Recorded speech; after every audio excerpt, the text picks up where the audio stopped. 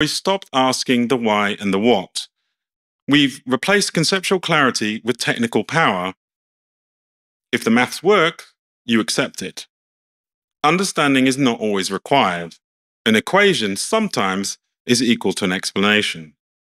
But we should be asking the why before the how, because without it, we're building conceptual frameworks on sand. And we stop noticing that the models themselves loop back on them. I believe that science without philosophy is like saying architecture without geometry.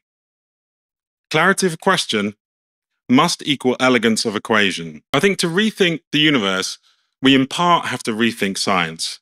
We need philosophical openness.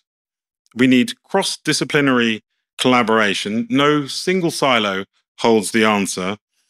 And above all else, we need cultural courage, the humility to revisit old ideas, and the strength to ask forbidden questions.